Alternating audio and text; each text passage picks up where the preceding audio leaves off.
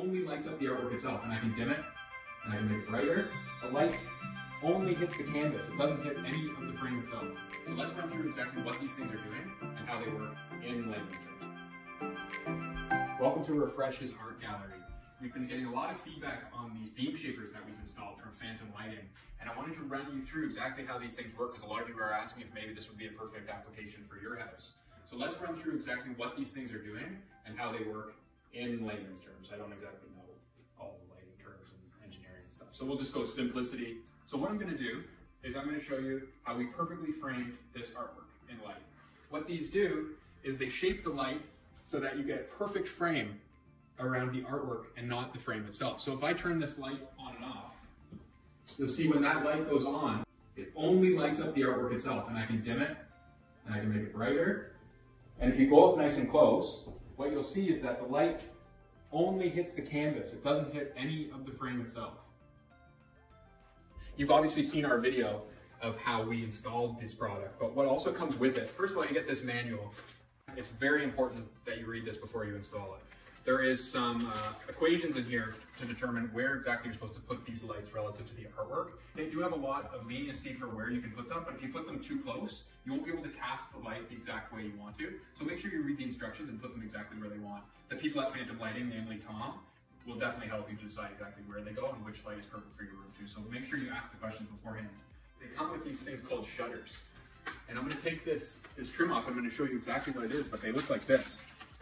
They come with a variety of shapes and sizes. So every single one of these shutters, whether it be a square, a triangle, or a pentagon, they all have a different radius here on the edge. And it's a little complicated, but each radius can be more beneficial for certain situations. If you're closer to the art, if you're more at an angle to the art, all of that stuff, it can make a difference with what shutter you use. But the principle of this is pretty simple, at least for a simple person like me. So I'm going to take this off and I'm going to show you exactly what we're doing. If I take this off, so here we are. You can clearly see that there's 4 shutters in there. We've got the 2 pentagons and a couple hexagons there too. And I'll demonstrate exactly what they do. The reason this one is bent is because the ones at the bottom sometimes can obstruct the plate from going on. So they advise you to bend it back to make sure it stays out. So what these shutters do is the shutters are what create the square shape of the beam. Otherwise, if I take all the shutters out, all you're going to be left with is just a spotlight. It's just going to be a big circular light. But once you get everything installed as per the instructions, it's actually pretty straightforward. So if you look at the canvas right now, it's very well framed. I have no light on the frame itself, it's just on the canvas. Watch what happens when I pull the right-hand shutter outwards a bit. You can see that the light is actually moving onto the frame, and I can pull it all the way out so that you see light all the way there, and that's my square right there. All I'm doing is I'm just moving that in and out. Can you see that? I'm just moving in and out, in and out, in and out, and that's in and out on the light itself. On top of that, you can also move these lenses in and out. So if I pull this in or out, watch what happens to the sharpness of the line. See how I can either make it faded or I can make it very sharp. And in this case, we really want that edge, the perimeter of the light to be sharp. So I'm going to put it as sharp as I possibly can. And then now since I've messed with it, you can see that the light is sort of diffusing up onto the frame here subtly. And obviously my left-hand side is completely out over to the frame. So what I'm going to do is I'm going to adjust that one on the left, which is actually the right-hand shutter because it's inverted. So I'm going to bring that one in, and then you can watch as on the left-hand side of the frame, I'm going to pull it so that that light just brushes the canvas. Is we just have a little bit on the top, a little bit on the right, and a little bit on the bottom. So I'm going to adjust the top one first, which is actually the bottom shutter here, the bent one. So you can see I just need to bring that in a bit. Give it a little twist. And then I've got to do the right-hand side. And then I just got to do the bottom. The bottom's flooding onto the frame a bit, so I'm just going to push that one in a bit. Okay. Okay, so now you can see that the light is perfectly cast just onto the canvas itself.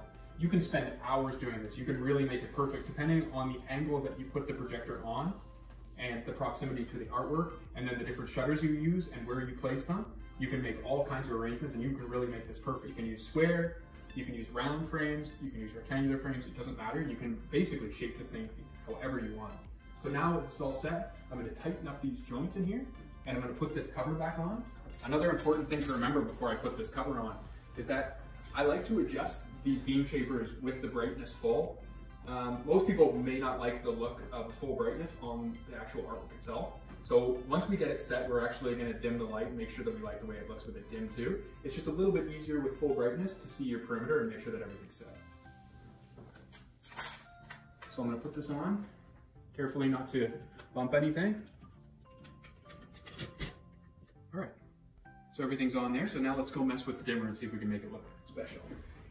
So like I said, it's full brightness right now, which, you know, everybody's got their own perspective on how they want their art to look, but I'm just going to mess around with the dim levels and see if we can get it to the way we want it. So you can see you can play around with this thing really as long as you want. You can really set the mood depending on how you have your ambient lighting, whether it's at nighttime or throughout the day. If you want these to really stand out, you can certainly put it to full blast with the lights off, but you can also just make it a little more subtle and have it right down at the bottom of the dim level, just so that you can barely perceive the light on it. When you have it low, you almost forget how dark it looks without the light directly on it. At this point, you can almost kind of forget that there is a light on it, but once I turn the light off completely, you realize that you're not doing your artwork any favors by not having a direct light on it.